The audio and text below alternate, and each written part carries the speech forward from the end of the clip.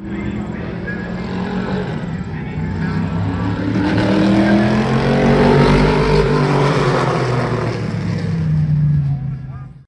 everybody, welcome back to Forza Horizon 5 with GT3 cars. At least in some capacity, there's different classes, but whatever. We have proper race cars, even more proper race cars in Horizon 5 because of a car pack, a 7-car car pack for $10.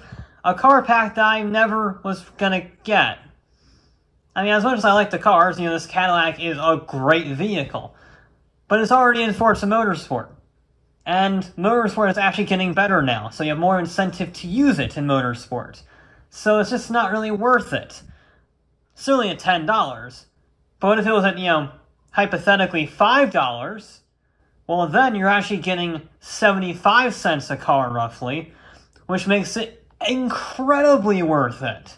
And for about 5 hours after the car pack launched, you were able to buy it half off because they made a mistake. And I am nothing but an opportunist. So I got the pack that I had no intention of buying, and let's do some racing in some GT3 cars, shall we? And why not start out with a nice and simple 5-lap circuit race around the festival racetrack. Seems logical, these are GT3 cars. So let's take them around a GT3 track. Now I didn't just include the DLC cars, these are the 2 DLC cars right here along with it. Actually, I think that's also one of them too. But Forza has other race cars in the game.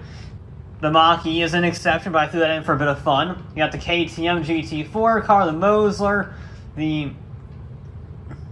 just those 3. But we have plenty of variety from the get-go, just to make sure my difficulty is set right.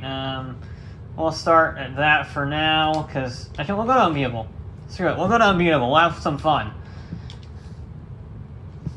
I chose the Ford GT because it's one of my favorite GT cars ever made.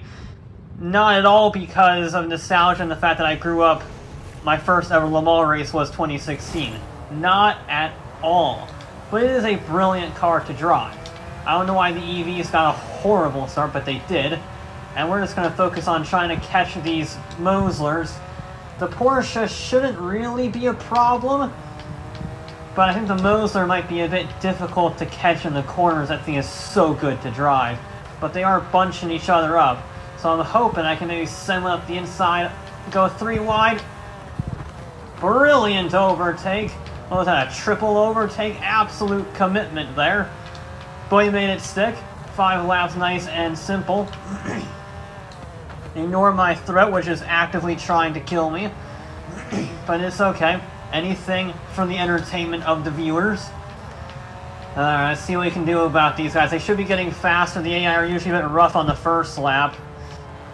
But I'm hoping the power of the mighty GT should be able to do well. I did have to tune the aero on this, though, because for whatever reason, Forza, when they got these cars, installed their tune as the lowest possible setting for the wing, which means that it had no downforce. We should be able to catapult the inside there. Nicely done on the Mosler. He's not going to be able to fight that back. He will be if I get oversteer like that. He's going to tuck in behind. Alright, now what can we do about these two? The KTM's a bit cheaty, I'm not gonna lie. I might have to exclude that from the next one. I didn't think they would pick it, but it is quite modified, and modified cars that's not ideal, tend to be faster. I was talking about modified cars, and I buggered it up like a fool. Got a great run on the exit, though. Gonna try and send it up on the inside of the Porsche on the flat-out corner. Thank you. That was a proper Michael Schumacher, Fernando Alonso 130R sort of thing. Wrong side of the track with semantics. Same idea of forcing them to give up the position or else risk an accident. And we're back up to 4th. We need to make up some ground. We only got 2 laps to go, but they haven't really ran away. They haven't really ran away, which is good. It's good for the GT's chances here. I think a win is definitely on the table. It would have been a lot easier had I not spun the wheels up like a fool trying to be brave. This is still a 530 horsepower rear-wheel drive car after all. You can get oversteer if you want. Come on, baby, come on. You can do it. He's going to try and send it around up the inside of the KTM. He's going to compromise himself. I'm going to try and capitalize on that. Thank you very much. All right, now we're going to do a 130R around the outside of the KTM. I had to brake. I had to brake a little bit, but he had to brake more. All right, we got 2 laps to go. It's up to the Bimmer. He's a little wide. I'm a little short. He's going to get a slightly better run there. I was a little too much on the dirt. Alright, can I send one up the inside? No, he has the acceleration on me.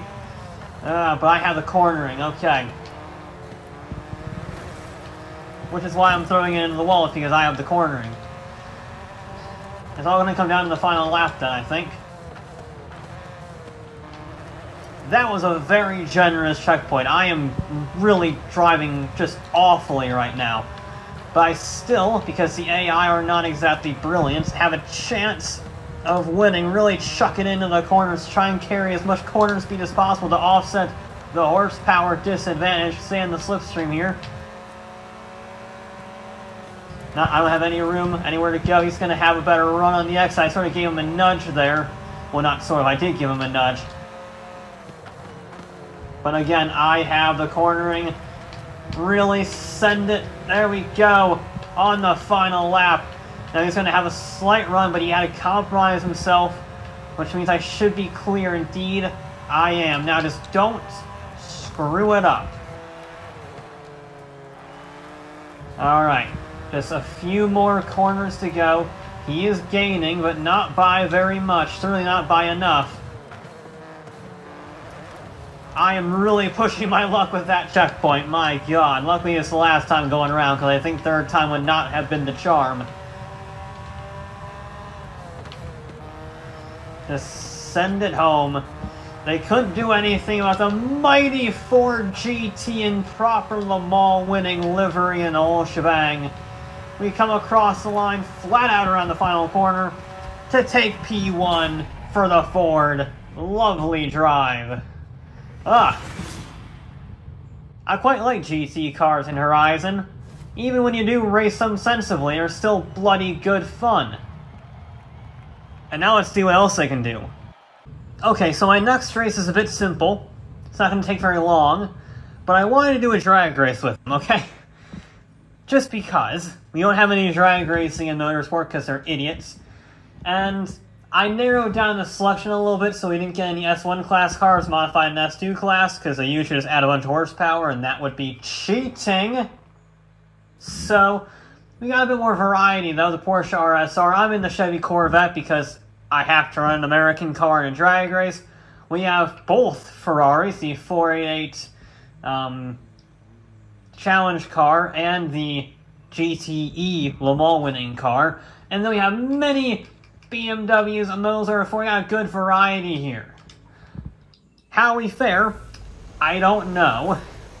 But we're gonna find out. I think yep, he's gone. I was literally about to say, I think the challenge car is gonna be off into the distance. Hang on. He's in the same car as me.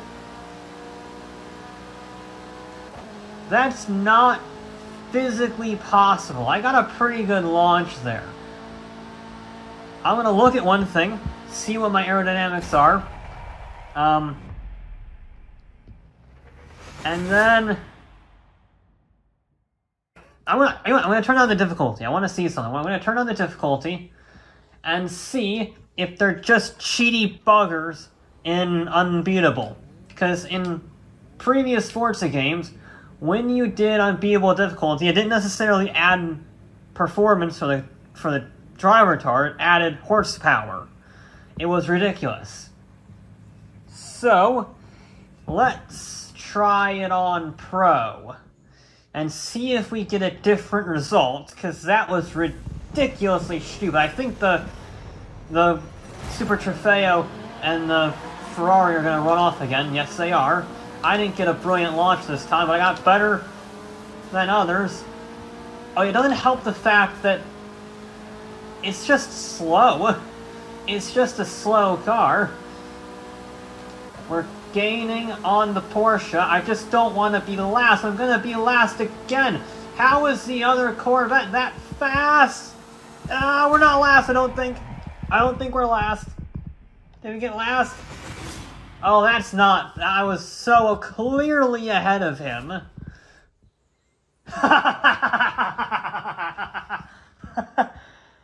That must be the closest race you could possibly have for dead last. The exact same time down to 1,000th of a second. I want to do it one more time, because I want to get a good launch, okay? And I'm going to do the cheaty... Never mind, I'm already in the low downforce setting. I thought I might have reset it back to what it should be, but nope. It really is just this slow. There we go, now that's a launch. Now that is a launch. And there goes literally everybody else. The KTM up there is gone, my god. Come on. Can I get in the slipstream? Get in the slipstream. Get in the slipstream, baby. Come on. Come on. I was going to be close between the Porsche and the Lamborghini, the Ford. I didn't get last, though. I got 11th. Alright, we'll call it a day with the drag racing. We'll call it a day. 17/100ths of a second off. A 10th of a second off 10th. A top 10. Very close between the Porsche, the Ford, and I. The KTM is just in a different zip code, though. My god, that thing is fast. As we saw in the Motorsport Showdown, as it turns out. And for our final race, you know I had to do it. We're on the Rally Cross off-road racing track.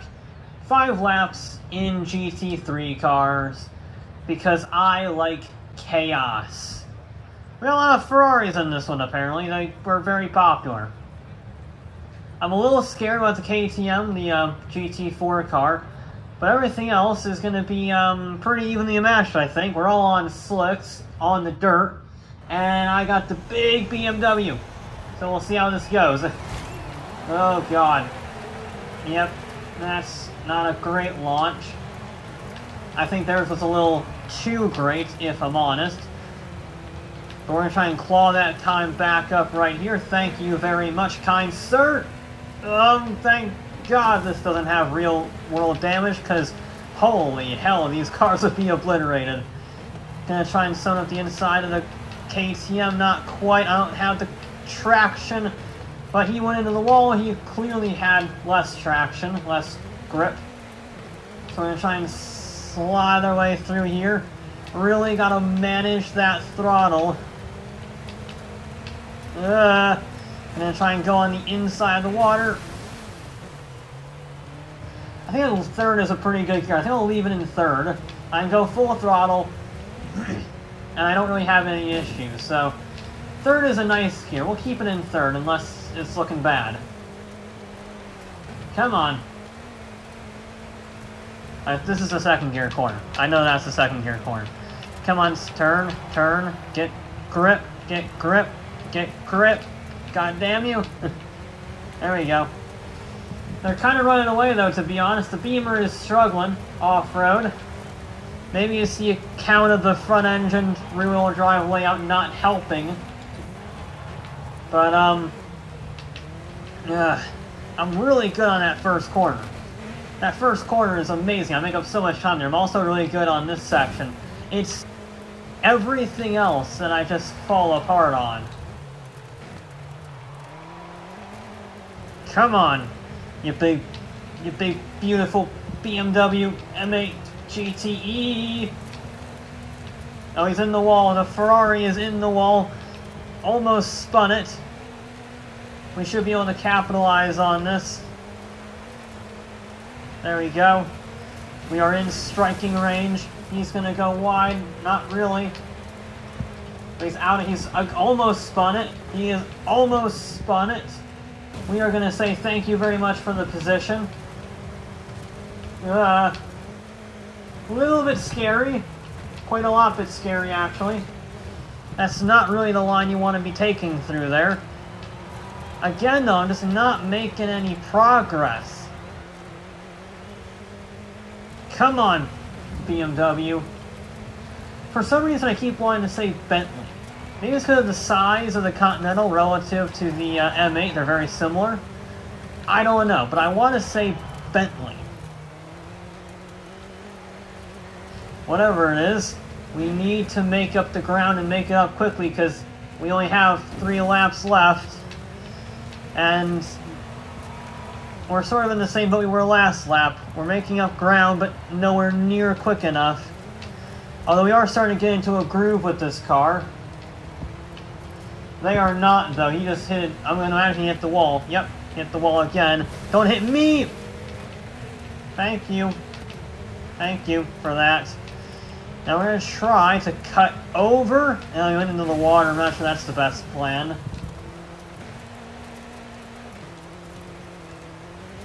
I think second gear can work. I think second gear can work as an option in some cases. Don't hit the wall. That's scary. Got a great run here on for 5th. We're starting to really find our footing with this, but this never-ending hairpin really just sucks the life out of me on this heading onto this straightaway. That is our biggest weak spot, is that hairpin by far. It just drags you out wider and wider and wider until you're just done. We can get on the power nice and early on the exit there.